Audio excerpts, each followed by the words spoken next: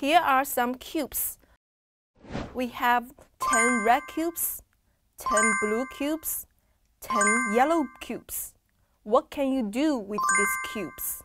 Well, you can use them to help you with addition and subtraction. For example, 5 plus 3 is equal to. Take out 5 cubes and another 3 cubes. Then count all of them. You can count them one by one, which goes like this. 1, 2, 3, 4, 5, 6, 7, 8. Or you can count on. There are 5 cubes here. So count on from 5 and that will be 6, 7, 8. 5 plus 3 equals 8.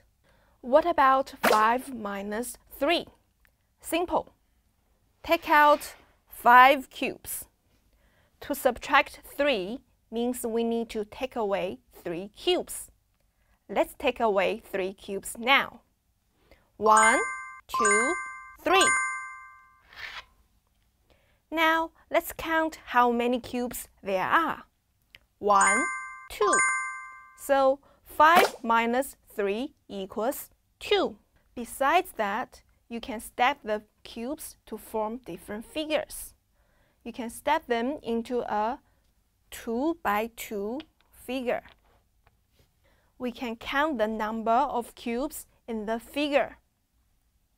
1, 2, 3, 4, 5, 6, 7, 8.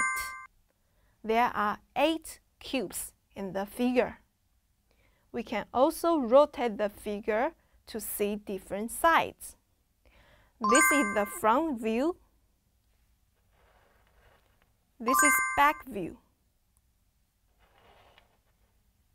This is left view.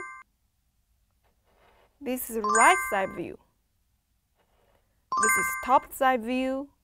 And this is bottom view. We can also stack the cubes to form many other figures.